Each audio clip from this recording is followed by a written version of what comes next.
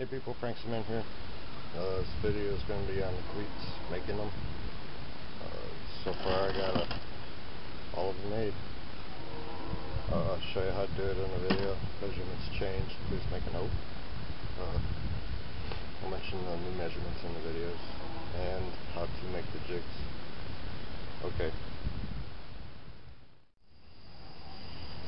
Okay, for this part I'm making the pitchfork part of the cleats. That part needs to be a certain length. That's what this jig is. It's basically a black pipe, 1/2 inch square piece of tubing welded to the tip, and then a steel rod going through a hole at a specific point. That specific point is measured, so when you drop the 1/4 inch steel rod down into it, it'll stop on this rod every time. You'll see the excess amount that needs to be chopped off. Kind of hard to see in the dark. It's like 10 o'clock at night. So the part that's sticking out, I take a pair of bolt cutters. The square tubing won't fit in the jaws, but the steel rod will, so I don't have to worry about messing up the jig, and just snip it.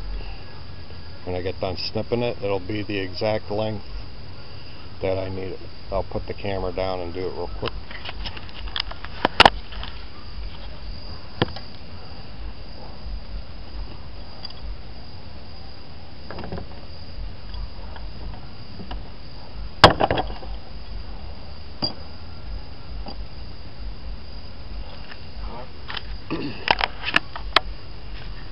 Okay, when you look at it after you cut it, you know there's a little dink sticking out. That's how you know you did it right. Pull it out, lay it in a box lined up with the rest of them, so you know you did it right. You look at the box, I see I did a shitload of them already. I need like 400 or 500 of them. Barely see it, it's dark out. But yeah, that's what I've been doing so far.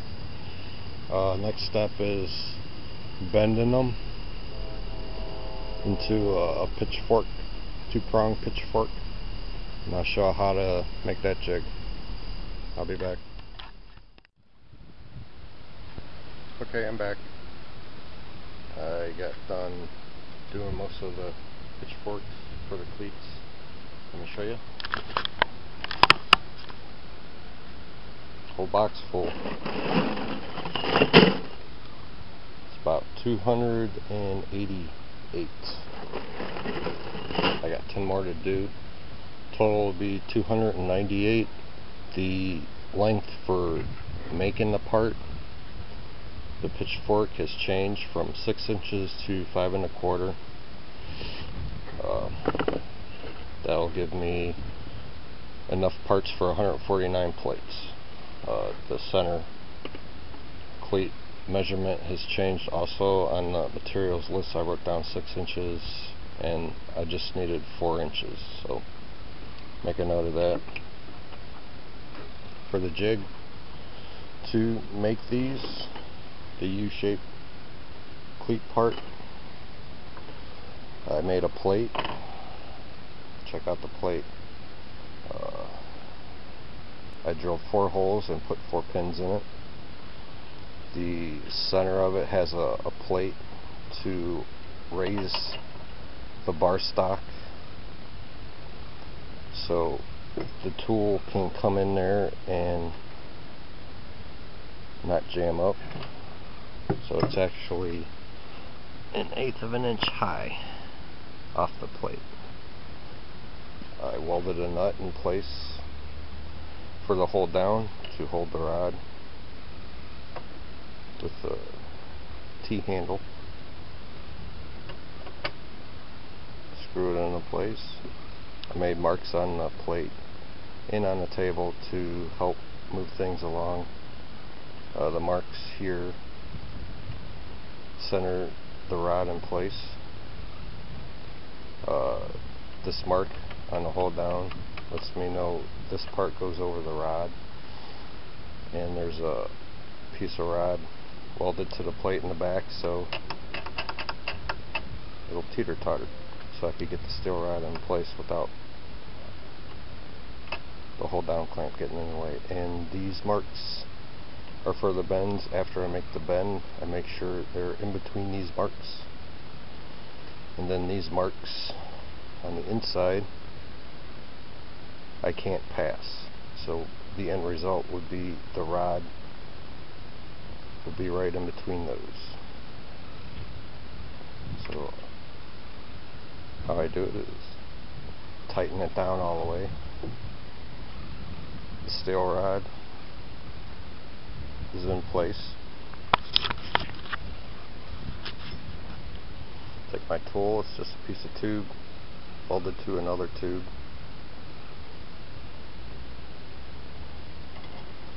Bring it in. I don't want to pass that first mark because it takes room to make the bend, and if I go all the way in, it'll pull the rod out of its place. So I start on the outside line. I make the bend.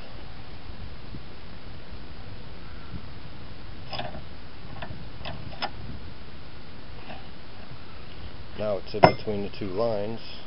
I have two dimes that I place underneath it, and the rod sits on the two dimes.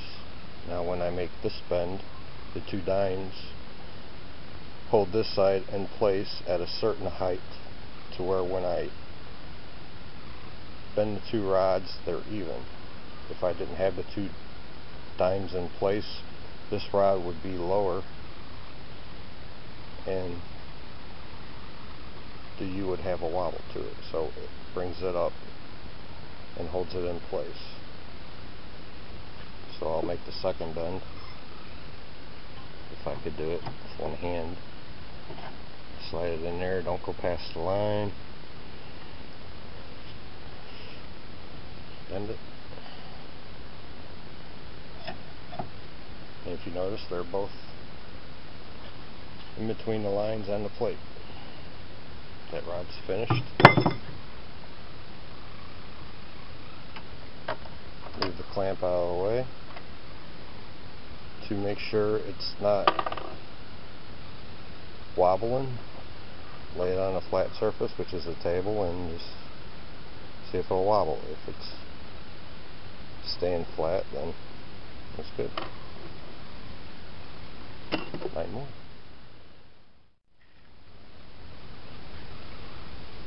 Okay, I made another one. I'll show you what happens when I didn't use the dimes. If you could see, I don't know. They're going like that. So you could tell by putting it on the table, seeing how it wobbles. This end's raising up. So this side of the fork's higher. And how to fix that? See if I can do it with one hand. Chasing it around on the table. Okay, let's try it. Try it this way. Okay, I got it in the bar. I'm jamming it in between the table, and I'm just giving a little tweak.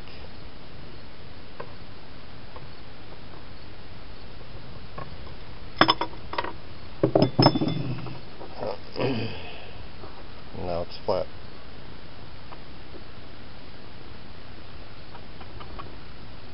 Oh, gotta go a little more.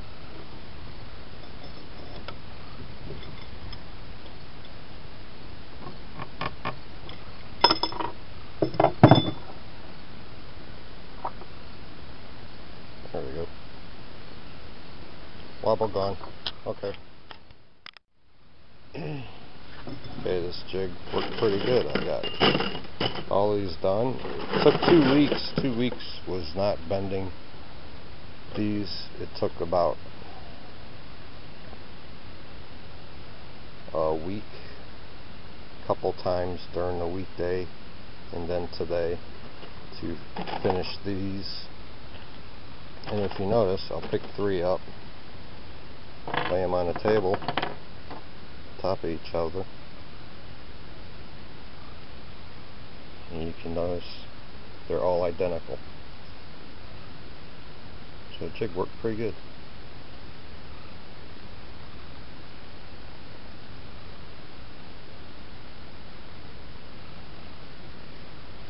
And these parts will fit on the 2-inch square flat plate for the tire riding on. The tire will ride on top.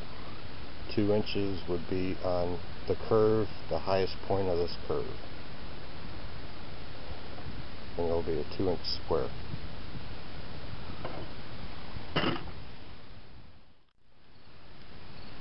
Okay, let me show you how I got this thing strapped to the table real quick. I got 4 wood screws.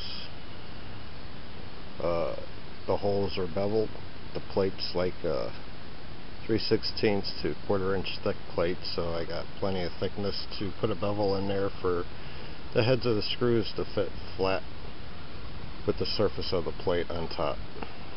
So I got 4 wood screws. Take them out.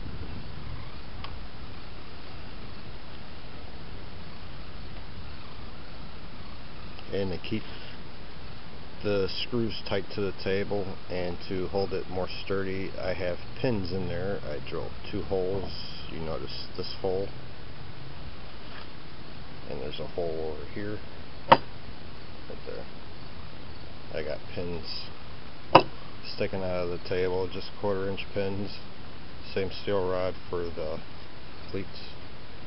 Got one there, one there. I drilled a hole in the table to hold the cleats. They're just sitting in there. I don't know if I can pull them out.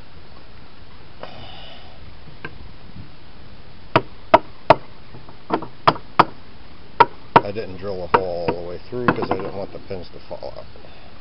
There we go. It's a little pin.